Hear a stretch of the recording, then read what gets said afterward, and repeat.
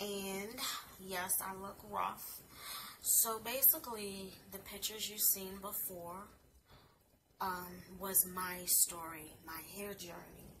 I am a licensed hairstylist and I'm a certified makeup artist, but very rarely I do makeup on people. 9 out of 10, I'm usually just doing my own makeup. So, just to go back in the licensed hairstylist part, I'm a colorist. I love hair color. I love creating trendy colors, just personalizing hair color for people. Right now, again, I look rough. I did a face mask, and then I moisturized my skin because I honestly did a full color correction on me and concealed. And then highlights. I did a highlight and a contour on my entire, so I was just like overly made up today for work, but that's nor here or there. Anyway, so going back into the hair, since I have now went back natural, I had pushed myself away from coloring my hair. I have honestly been any and every color there is, and I am actually going to post those pictures also to show the journey of my hair, and then I'm going to post pictures showing the chop off. I literally chopped all my hair off, and I rocked a regular, like a 0.5 for months. I stopped chopping my hair off because I went platinum, like 3 different stages of platinum. First time I went platinum, I think I was platinum for about 5 months, and then I was like, oh, let's add color in my hair, and that's what I did.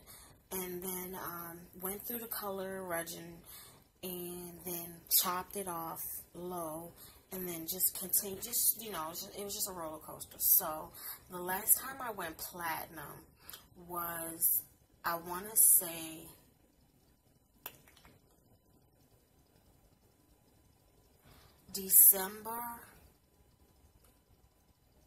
January of 16. And then I just started letting it grow out. And then January, February, March of 16 is when I officially had no more color.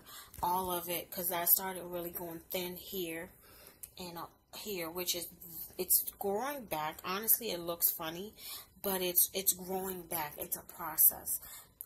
And then from the beginning of March of 2016 on to now, I've been strictly natural. No color, not even a temporal color or a semi-permanent, no color. I've been through this natural journey now for almost 9 months. Yeah, because this is January 14th now. And I want to say like the first week of March is when I started. So like 10 months, this March will be a year going strictly natural. So what I am going to do is I am going to, every month, I am going to add on to my video just to show my natural growth. And then I'm going to, by March, I will post it, and then we can start back March again and just continue on. So every year is like an anniversary. So, and it's going to be cut. So this is going to be the main video for this year. I should have did it at the beginning when I originally started going natural, but it didn't dawn on me until just now. So I'm just recapping my process. I will have pictures linked when we go through the second anniversary, which will be the first week of March up until next year of March. That's going into the next anniversary. We'll do a taping and a taping of my hair, and then just back into what I did, or what I'm going to do for that next year to continue growing my hair out. I have a 5-year goal, so we're going to go on this journey together for 5 years to see from starting to ending on how long my hair is. So yeah, that's my journey. I don't really have much now. What I am going to do, honestly, is show you what I do. So as you can see right now, and excuse me, I'm actually sitting in my bed. So every night I use a water bottle, which is this one here. Oops, sorry, it's a little slippery. My hands are a little oily. So this is the water bottle that I spray my hair. I mist it really well. Right now I did like a little twisty hair. It's like a little pushback because my hair, I usually have it going in my face. Or just something wild. So I just got this going back, and I'm twisting it down, and then I loop it. Every night I twist my hair up.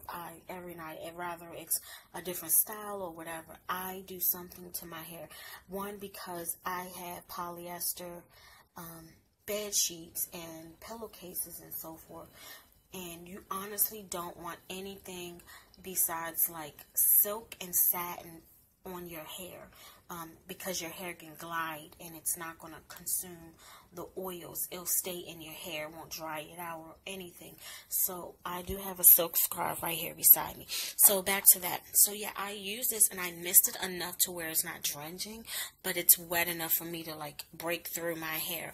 I don't go and comb it, and that's just my own thing. As a naturalist, you don't want to comb your hair dry. You will break it off. And if you don't break it off and you need a haircut, you just basically needed another haircut, because now you have damaged ends. And then yes, I use my go-to Blue Magic. My mom from a child has used this in my hair, and then my godmother and everything. So you can get any kind of Blue Magic. The kind I have is the hair and scalp conditioner, and it's an anti-breakage formula. Again, this is it right here, and if you can't really see it, I will put all the details in the bottom of what I use for my hair. Everybody's hair is totally different.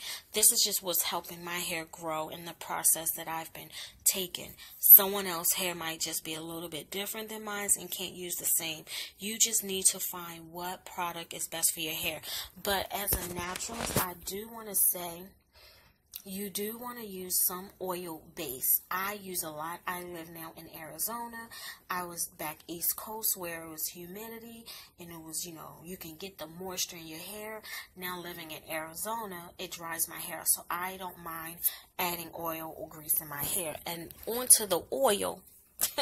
Back to that. So this is a Pravana product, Nevo. It's a hydrant pearl. It replenishes hair oil, which I absolutely love. It's about quarter fill now. I've been using the shit out of this, like seriously.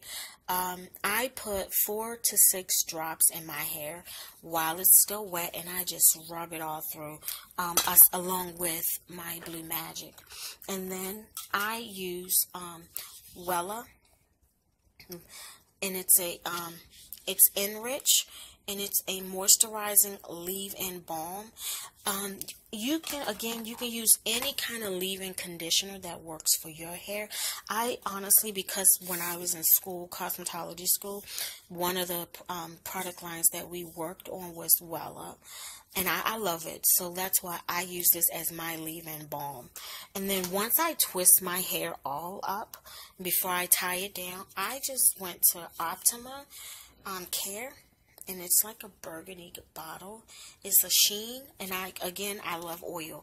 I don't mind putting oil in my hair. I like my hair oil because my hair eats oil, so I add it in there.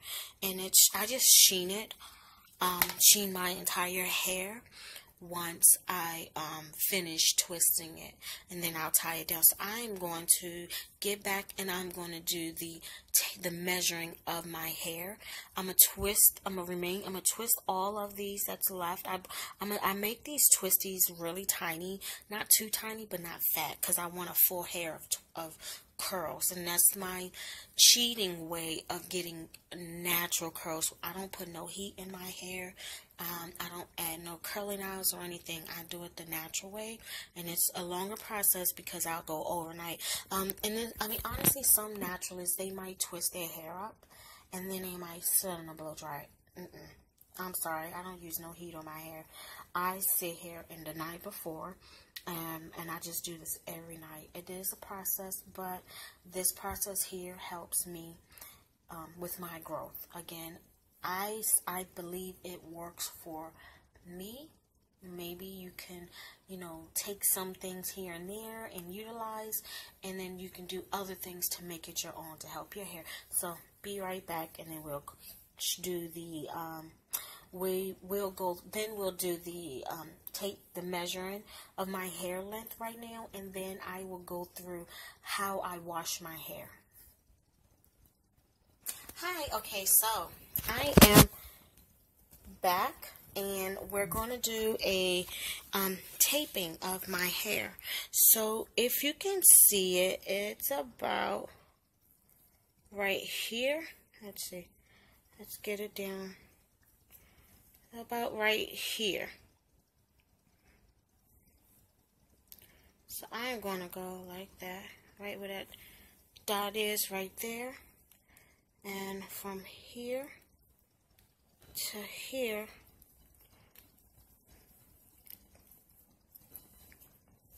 so my hair, let's pull it out,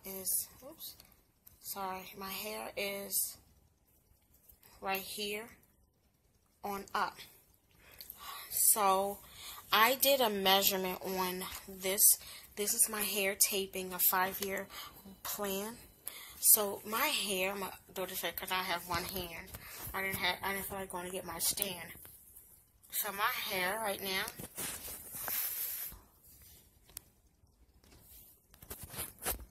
so now it's all clamped up. Let's make sure they are not going to poke me at night. Oh, I feel like I got a piece of hair in my eye. And I'm going to take this. It's about to get a little, not foggy, but just a little misty. So please excuse me. And I go all in my hair, to be honest. And then this here is my silk scarf. You can use any silk scarf. I don't even remember where I got this from, or if it was given to me. Probably given to me as like a neck scarf or something. I am not wearing no damn. Look, does this look like a neck scarf to you? Like, seriously. Even if it was given to me, I don't wear stuff like that. But anyway, let me tie it up and get back to you, and then I'm gonna go tell you what I do for my washing and conditioning treatment. Okay, so my hair is tied down. So in measuring that tape part that I showed you, my hair is at 7 inches long at this moment. So we will see, fingers crossed, I can get to 10 inches by the March. We will see. Sometimes I braid my hair. I'm so sorry to be all in my eye. When I was going through my hair with the mister and my fingers, hair sheds. It's dead hair. It sheds. I might have gotten something in it. But anyway. So, yeah. Prayerfully, I'm going to hope I get to 10 inches by March. I'm doing a big stretch. That's just 3 inches. But I'm hoping. So, yeah. So, going into my, how I wash my hair. And it might sound nasty, but I don't care. So, I really don't. I thoroughly protein wash my hair once a month. And I'm going to say what I use, and then I'm going to also put in the description box below what I do. So, I use, any length of hair. Well, now my hair is getting longer. When I